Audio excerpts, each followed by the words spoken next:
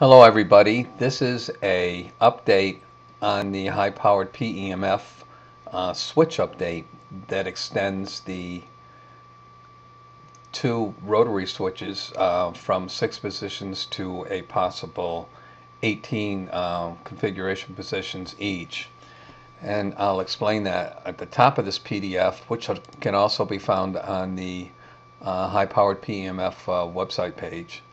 A brief description of the switch setting, just defining that there's two toggle switches, three position toggle switches that have been added. Um, the three positions are click to the left, put in the middle, or put to the right. And the orientation is strictly how it's mounted in front of you. Rotate it 180 degrees if it doesn't conform to how I present this video when I say push the switch to the left. You turn the speed setting of the controls for the PEMF into 18 possible positions. When it's on the left, the speed settings are right here where I'm pointing to right now. If I can point properly. Okay, I think we got it.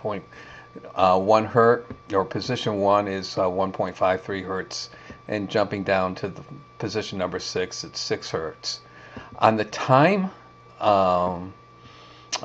rotary switch, there's also a corresponding time toggle switch.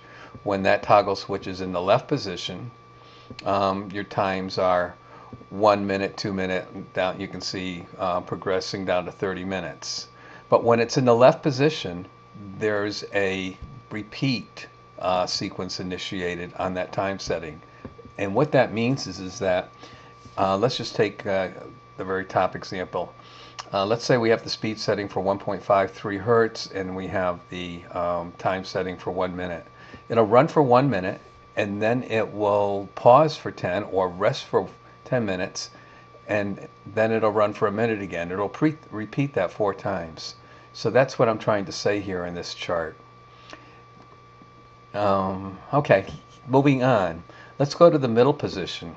The middle position is the original setting of the original PEMF switch configuration. In other words, it didn't have two toggles, and you only had a random selecting speed, and you had 1, 2, 3, 4, 5 hertz, and you had these time options. Run it for a minute, 2 minutes, 5, all the way down to 30 minutes. And when it's in the middle position, there was no repeat option. It would run. When it finished, it finished. That's the end of it.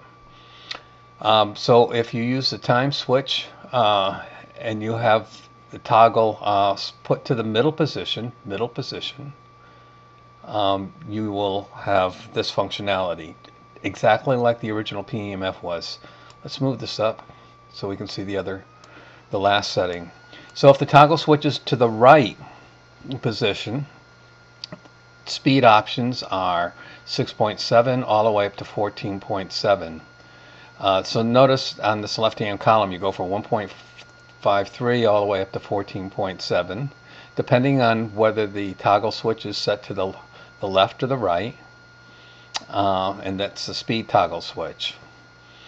So if you're not sure which one it is, put the toggle switch in the middle and move it, only one of those toggle switches to the left, and press the start button, and you'll start to see what's cooking.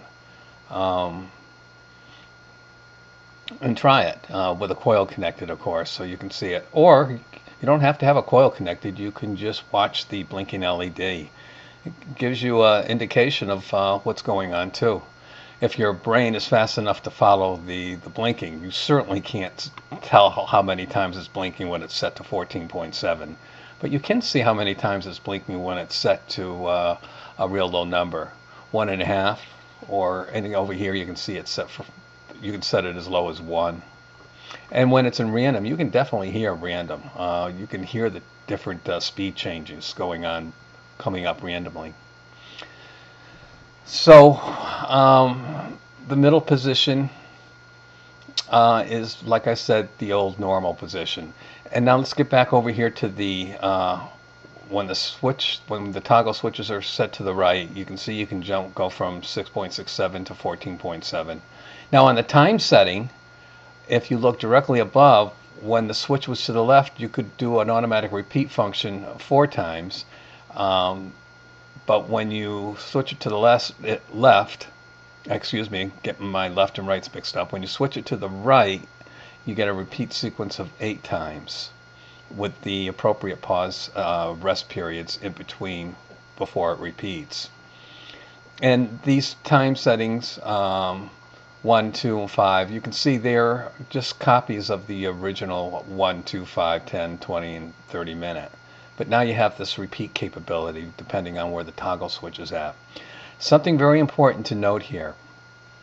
7.57 is the fastest speed you can go with the capacitor being charged to 160 volts, where it will actually have time to initiate 5 charge time cycles and get that voltage all the way up to 160. When you go to 8.62 hertz with the toggle switch set to the right, you're only going to have time to get 4 charge times or cycles, and the capacitor will only charge to about 120 volts. And you can see the progression here. When you get up to 14.7 hertz, you only have time to charge the cap approximately to 6 volts, 1 charge time, to be able to do 14.7 hertz within 1 second. That's still significant. Although the power is less, you're getting consistent pulses, and the PEMF can be extremely effective at this rate. You don't always go for pain. Sometimes you go for healing. And healing doesn't need necessarily as strong a pulse as the pain does.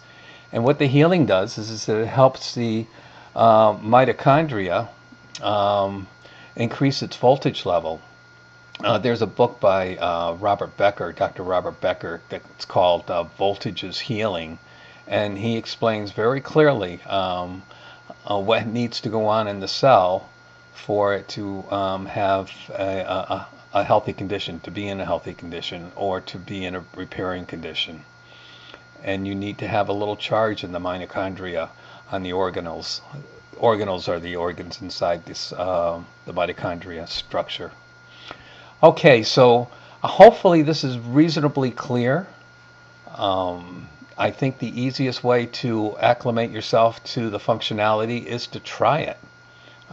When you have the PEMF up and running, play around with the switches, and then you can create your own labels, whether you have it mounted in a box or whether you have this piece of paper handy or whatever. You can create your own labels and find what the switches are doing for you.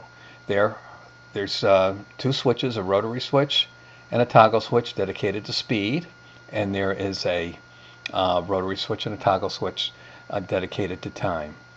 So with that, I hope this video communicates well enough to help you out, and thank you. Have yourself a real nice day now.